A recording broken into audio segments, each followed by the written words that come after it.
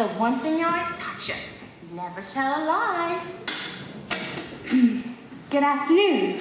Miss Hannigan? Yes? We've all really become very close, and it's just great, and I'm going to miss it when it's over.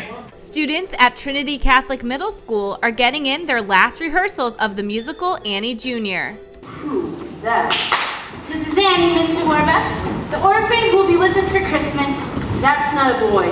Orphans are boys. Annie is about a little orphan who runs away and comes back and is taken in by a rich family. She gets adopted by this rich guy named Oliver Warbucks, and so she lives a good life. Students from Trinity Catholic High School put together the set for the play. Performances are this Thursday and Friday at 7 p.m. in the high school's auditorium.